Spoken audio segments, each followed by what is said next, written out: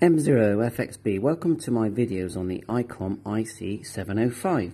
M0FXB, so we're here, let's have a look at the preamp and the attenuation button on the 705. So you can hear these stations coming in nice and clear. Now we'll just lower them. Now let's look what we can do with the preamp button. So we're going to hit function. And the first button here is the preamp, and at the moment the preamp is off. So if we tap it, let's just exit, and can you see it's not just bringing in the stations, it brings in everything. Now we can attenuate the screen. If we push the ref here, we can attenuate the screen by turning back.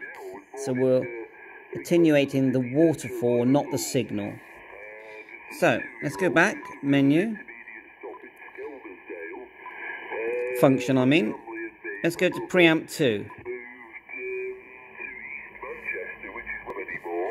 And that will bring it in even stronger. And again, we can attenuate the waterfall if we need to. And then we can go back and we can go turn it off, but we can actually attenuate the signal by holding our finger for 1 second, and it goes like an orange square. And now we've actually attenuated the whole thing. Now we can bring that back with the RF thing here. Bring it back the other way, so we get those signals, as you can see.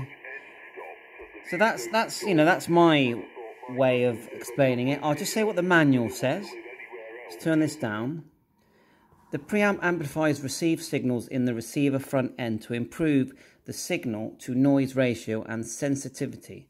A preamp is used when receiving weak signals. Each band memorizes the preamp setting. So there you go, and I'll just give you a snapshot of that.